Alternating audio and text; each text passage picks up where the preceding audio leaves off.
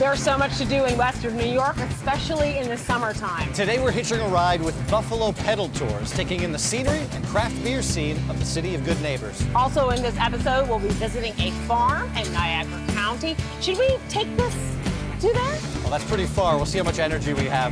Join us for Brewed in New York, Buffalo, Niagara. Discover even more local foods and beverages at Taste New York locations throughout the state.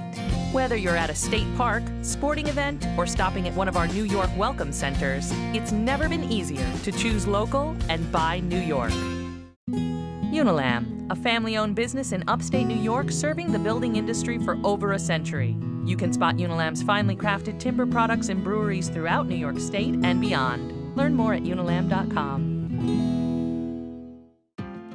1886 Malt House, proudly partnering with New York's finest grain growers to produce locally sourced, high-quality malt for farm and craft breweries.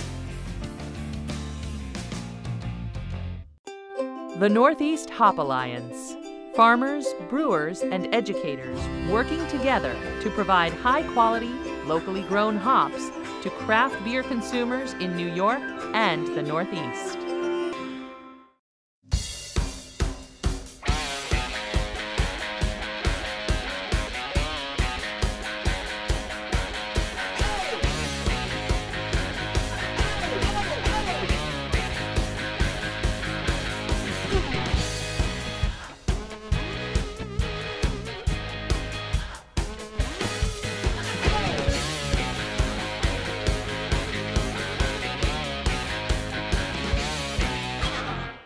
Like many people, when you hear the word buffalo, the first thing that comes to mind might be this.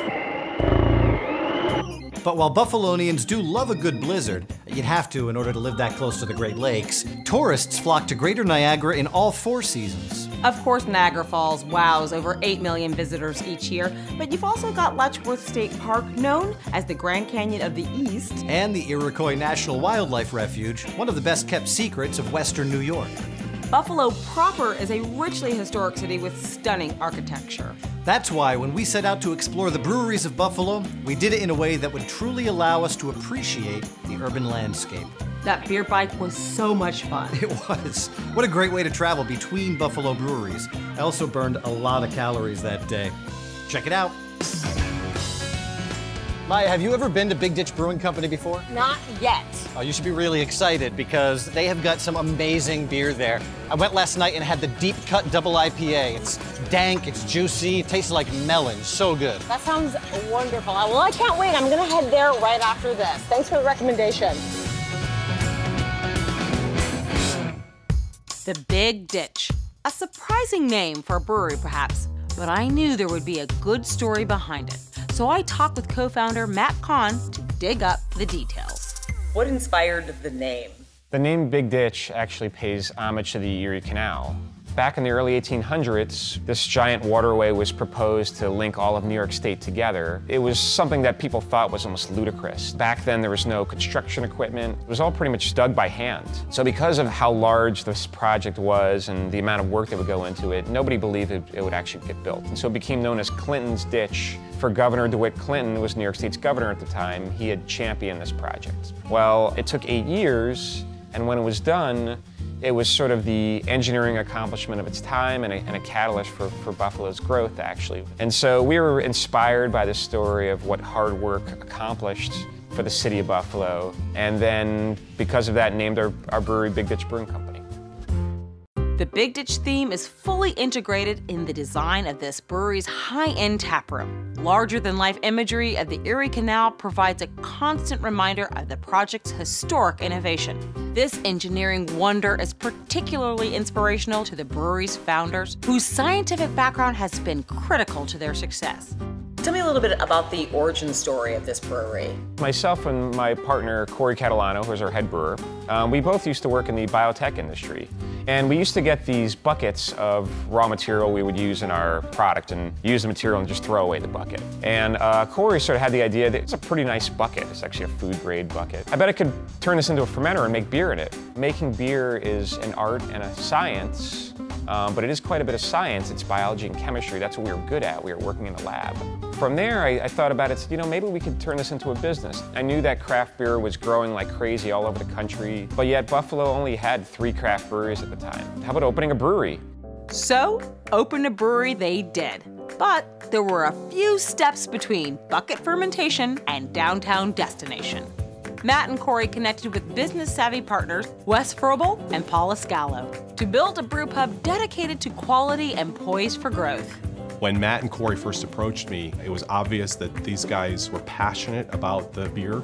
The 4 of us, when we teamed up, we found that our philosophies and our interests were very much aligned. They are very detail-oriented. They will produce a pilot batch of beer over and over and over again until we get it just right before we put it on our full production system and sell it to the customers. I think the most important thing in the craft brewing, or really any industry where you're making a product, that people expect to get the same thing every time. So consistency, and a lot of that comes from just measuring everything you potentially can, and then keeping everything that you have within your control. We're constantly recording everything. We have a ton of documentation just to make every single batch of beer. We do some things in the brewery that probably other breweries don't really do because we're trying to make the beer better.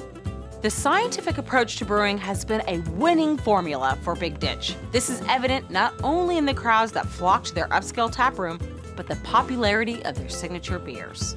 Right now, my favorite's probably Deep Cut, which is our double IPA, and then Excavator is our rye brown ale. It's an American brown ale, but we add rye malt to it, which really helps dry out the finish on what would otherwise be a very sweet, malty profiled beer. Our beers have come across to the local Buffalo consumers very well. We've been awarded recently a silver medal for double IPA Deep Cut.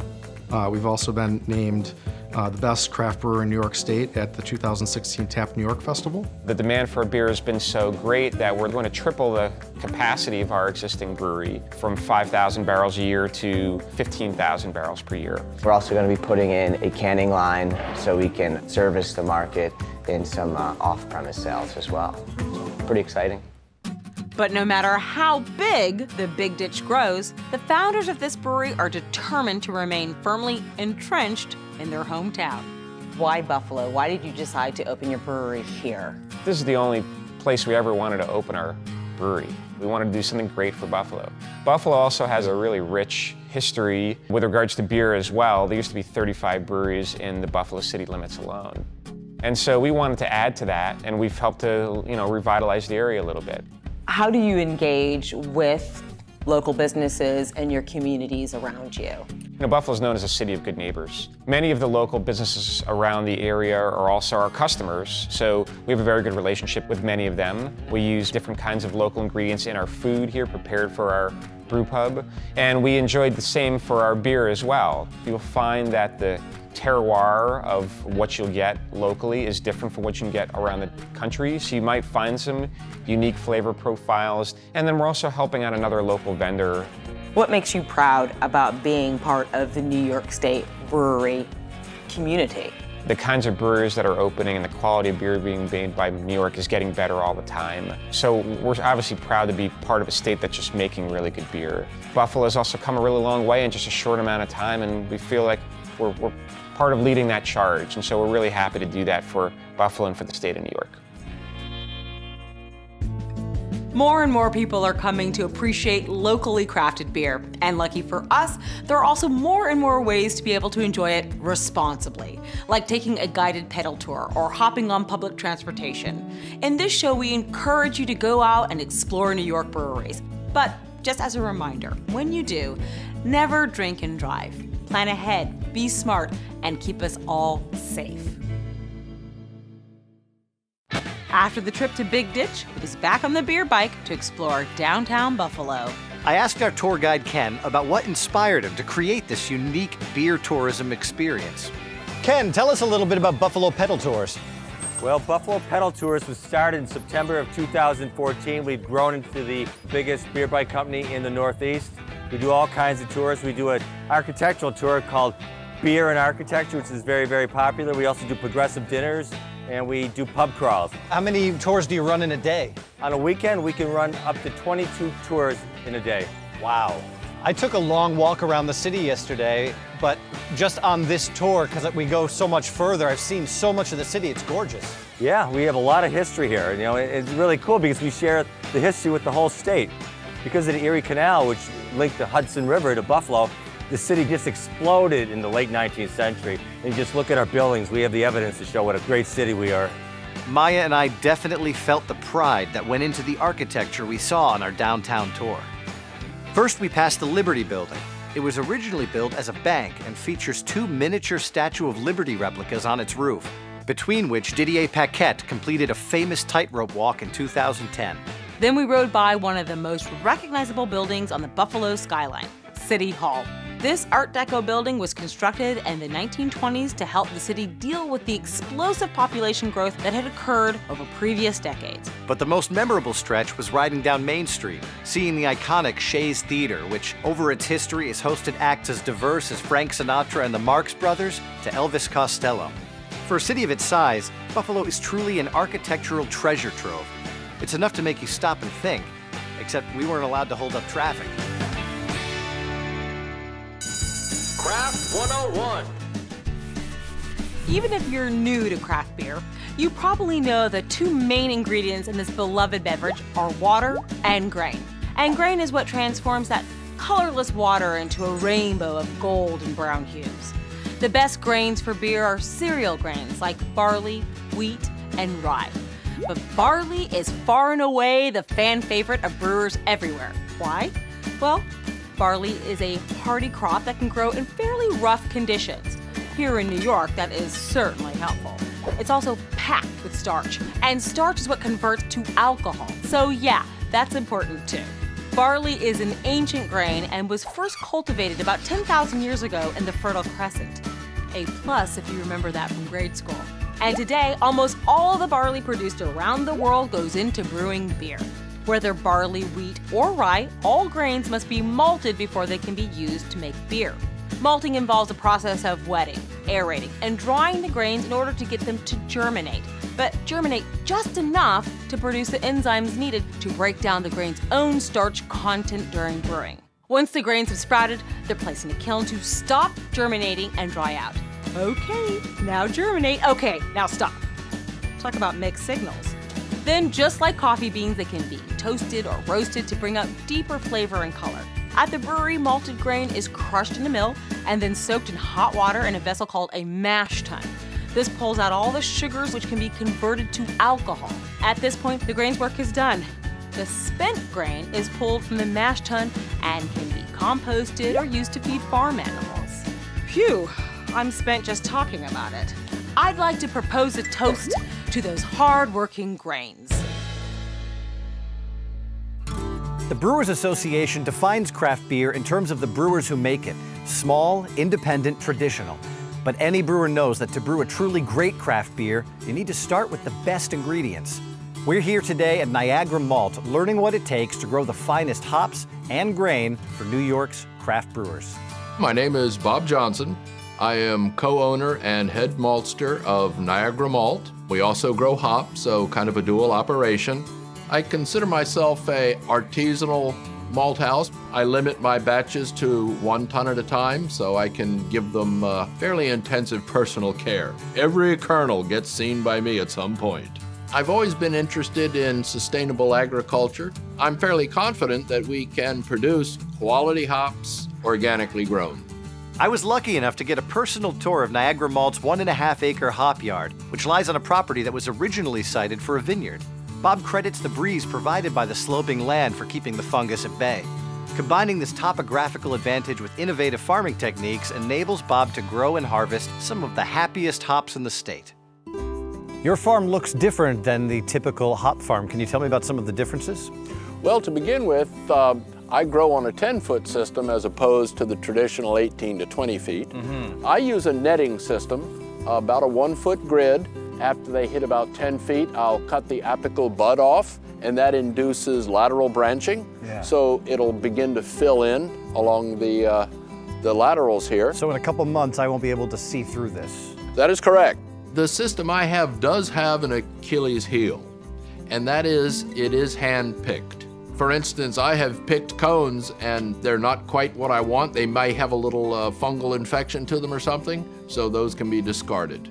Where when you have an automatic harvester that most of the tall systems utilize now, they just shoot through and you don't always see what you're getting. So here is a good example of sometimes small is better. You can see the little laterals coming out now. Yeah. And you might notice from some small flowers. These are referred to as the hop burr.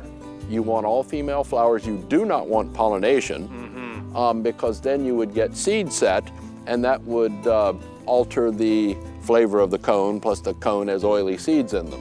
Well, I could talk about hops all day, but there's a lot more that you do here. I would love to see the malting facility. Well, it's just a short walk away. Let's do it.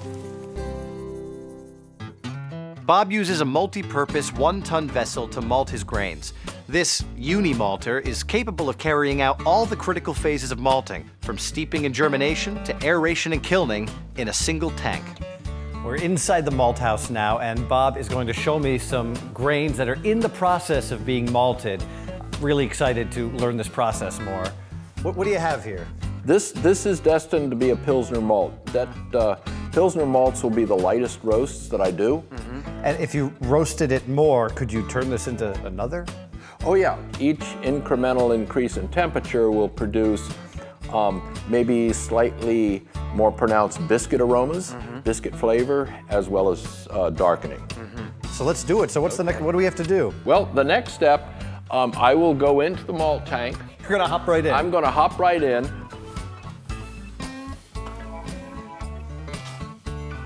Ugh. Oh man, I can tell already. This is the hard work here.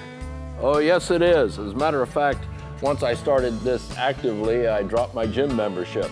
I get a sufficient upper body workout here. But you know, I could use some help. Would like to come up? Yeah.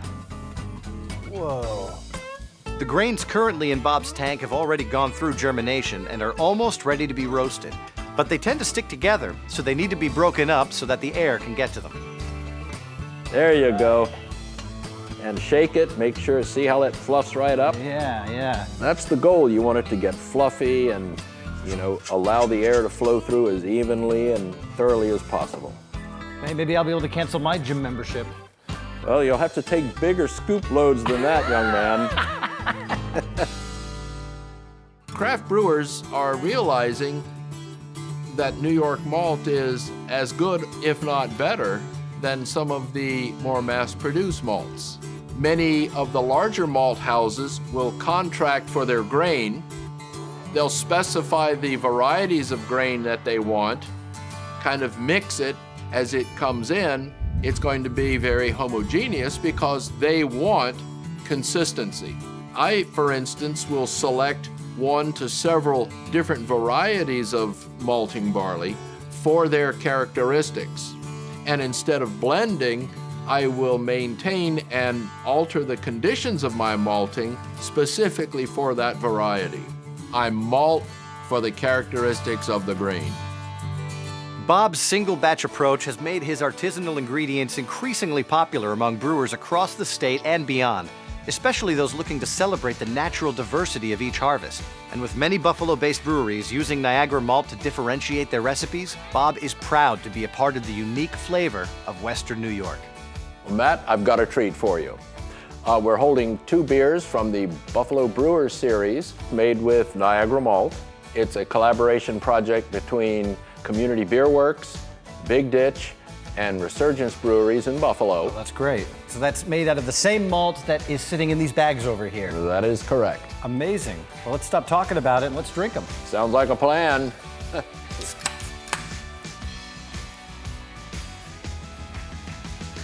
Oh, that's refreshing. It's very, very nice and exactly what I want to drink after some hard work. Oh, drink to that. So listen, thank you so much for sharing these beers and for letting me jump into the kiln and showing me around the place. It's been a pleasure. My trip to Niagara Malt was really eye-opening. What a great way to get a first-hand understanding of the hard work that goes into growing beer ingredients. I bet. I can't believe you jumped into that tank. I know, right? And that beer that we sampled was actually a collaboration beer from several Buffalo breweries, including Community Beer Works. I'm so glad you mentioned them because, in fact, they are the last stop on our tour. Community Beer Works co-founder Ethan Cox is a self-proclaimed beer geek who, in addition to running a successful nano brewery, literally helped write the book on Buffalo's brewing history. The opening of the Erie Canal had a profound impact on the growth of Buffalo, not just in brewing, but really in all domains. What that did is it led to the growth of the grain elevators. In fact, the first grain elevator was invented in Buffalo by a guy named Joseph Dart. Suddenly, you could take these huge shipments of grain, you could store them at this midway point between the Midwest, where it was coming from, and the East, where it needed to go. And what happened is that people realized, well, if the grain is stopping anyway, why don't I buy some of it, malt it, and then sell that east or west from here? And that contributed quite a bit to the economy of Buffalo and to the notoriety of Buffalo. I mean, we were really very definitely the grain capital of the US for a long time. Still standing on Buffalo's waterfront are the majestic grain silos of yesteryear, commonly called Silo City. There's a ton of them kind of in one area, and these are massive, massive concrete structures. You can't appreciate just the enormity of this industrial architecture. It's actually really gorgeous. A lot of those grain elevators are not really in use anymore, and so for a lot of Buffalonians, they almost have become something like an eyesore. What's nice about the Buffalo of today is that we're starting to rethink that. And we realize that these are actually cultural assets of our industrial past, and we need to find ways to reuse them and preserve them. In fact, there's even a brewery going into one, and they're going to use an old grain silo and brew in it, which I think is pretty cool. A proud member of the Buffalo beer community, Ethan doesn't hesitate to support other up-and-coming brewers. He even sits on the board of the New York State Brewers Association, looking out for the interests of small-scale breweries in Western New York like his own, Community Beer Works. The idea behind community and the name Community Beer Works comes from at least 3 different levels of community that we think are important. I mean, the very first level is the community within the company. The next level, though, of community is the community of people who are into beer and beer enthusiasts. And then at the top level, it's the community of Buffalo or the neighborhood right around us. I think when people are given the choice, they're going to choose something that's local, it's fresh, and they know the people who make it, and they know who stands behind it. And I think that's the allure of small breweries, especially ones as small as ours. As much as you might like that new beer that you just got from that national craft company, you know, you can't go meet anybody who had anything to do with that beer. But if you buy a Community Beer Works beer at a restaurant or bar nearby, you can come down to the brewery when we're open, and there's a very good chance that person who actually made that beer is right there behind the bar serving it to you as well. But the noble goal of fostering a sense of community and place through brewing is arguably only as good as the beer that brings people together. Fortunately, this brewery delivers on both fronts, with popular ales that help fulfill a mission to embeer Buffalo. We make a number of different beers. Over the course of time that we've been open, I'm sure we've made well over 100 or 150 different beers, but we do have some flagship beers. Our most popular of those is probably Frank, which is our American Pale Ale. People do usually ask, why is it named Frank? It's really great when someone named Frank walks in because they're always pretty excited that we named a beer after them. In our mind, Frank is actually this quintessential Buffalo character. Everybody knows a Frank, even if their Frank is named Stan or Tony, you know the guy we're talking about. Another beer that we've been making since the beginning is our brown ale. It's called the Whale. That name is just for fun. Rudy, who was our brewer at the beginning, that was a homebrew recipe that he brought, and when he was making it as a homebrewer, he was also calling it the Whale. We didn't see any reason to stop calling it that. And while this award-winning brewery started on a nano scale with a Kickstarter budget, it has so quickly become a beloved neighborhood crossroads that it seems destined for greater influence. New York State is the home of some of the best breweries in America, and we're honored to be part of that community. And the support we get from even the larger breweries in New York State, they want to see us grow like we want to see them grow. Our expansion plans at this moment are really exciting for us because we have found a good fit for us. So the place that we are moving to, it's on the west side of Buffalo still, which we feel is kind of important for us personally, and it's also a big part of our brand. And it ties into the brewing history of Buffalo because the facility is going to be in a building that was erected in 1880 as one of Buffalo's malt houses. So I'm beyond excited about what we're doing. I think it's safe to say Community Beer Works is feeling the Buffalo. And so are we after this final stop on our pedal tour. Speaking of Buff, you should see what this ride did for our calves. Well, that was fun, but how about we park this thing and go get ourselves a beer? Definitely, and some buffalo wings. Okay, we're in Buffalo, so they're just called chicken wings here. Oh, gotcha. All right. Well, don't forget to visit our website, brewedinNewYorkshow.com, to learn more about beer tourism in the Buffalo, Niagara region. Be sure to follow us on social media for fun facts and updates. Until next time, thanks for watching.